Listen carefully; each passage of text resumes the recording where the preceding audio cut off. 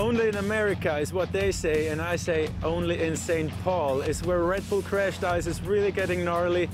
Look at that huge start ramp up there, one of the gnarliest ones we've ever had. Let's go up there and have a look.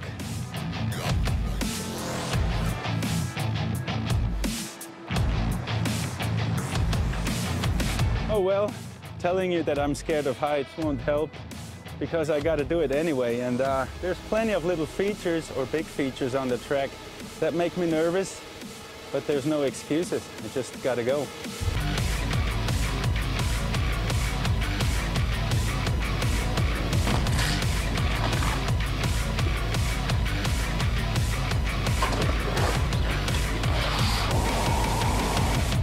Holy moly, I don't know if I'm getting a bit too old for this, because this thing back there scared the shit out of me.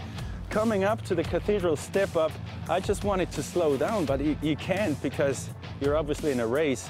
So now we have a relaxed uphill section, and I just hope it's not gonna get worse after this, because otherwise I'll retire.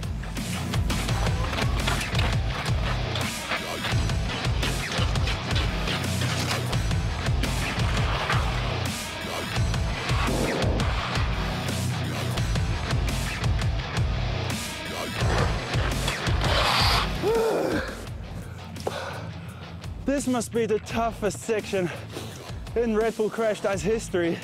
After all that skating up there, you're going into the U-turn and have to accelerate again from zero.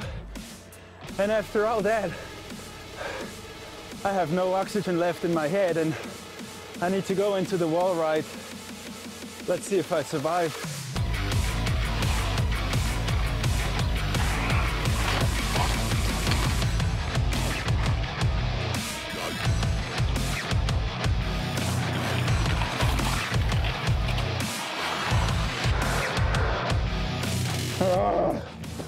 I would say this track separates the men from the boys, and also the guys who trained during the summer and those who didn't, because those who didn't will not make it over the last jumps. That's why I go training now. So welcome to St. Paul, Minnesota, the location for the second start on the Red Bull Crashed Ice World Championships. This is the third year in a row that this beautiful capital city has hosted an event in the Crashed Ice calendar, and a record-breaking crowd of 120,000 spectators watch as their heroes did battle for championship points.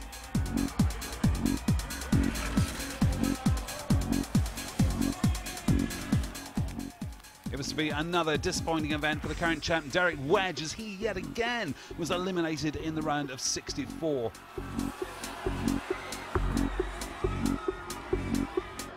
As with the opening round in Finland, the 2012 champion Carl Kroxel failed to make it past the quarter-finals. With the elimination of the two big guns, it would pave the way for some of the lesser experienced skaters to make a mark on the tour. In the first semi-final, it was America's Cameron Naz and Reed Whiting alongside Finn, Mika Jukkamainen, and the opening tour stop winner Marco Delago from Austria. And it was Delago and Naz who got out to an early lead and never really looked back, both advancing to the final.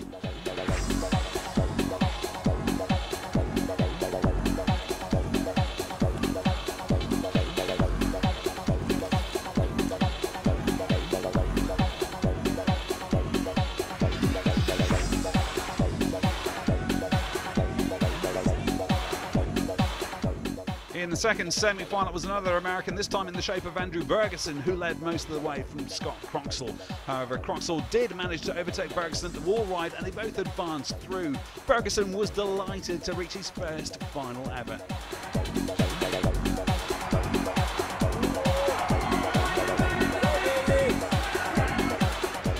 So on to the final, and there were high hopes for a home win as there were two Americans in the starting gate. And it was Cameron Naz who got off to the best start, leading early on with Marco Delago hot on his heels.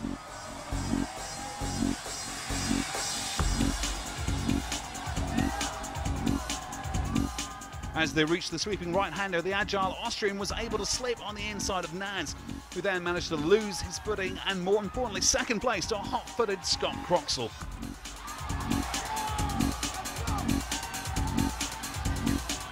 So it's two wins from two events for Marco Delago. It feels great, and it feels even more great because it's a totally different track. That's kind of, now I know I can do it in like on different tracks, not just one kind of, like the rough tracks. And I'm quite happy. To be leader of the World Championship right now after 2 races is just stunning for me. Yeah, I mean, there was tons of upsets tonight. Lots of the top guys fell out early, and it looks like the young guns are on the podium today, so I'm just happy to be up there with them. It feels great. It was even a little icing on top of the cake. Being able to race with my teammate Andrew, that's a first for me, and it was just an incredible experience. Everybody cheering for you, and it's just ecstasy out there. So once again, it's Galago on the top step of the podium, and he has now a commanding lead at the halfway mark of the Tour. Moscow, Russia now waits the skaters for the penultimate start of the Tour, and you can catch all the action from there on this show very soon.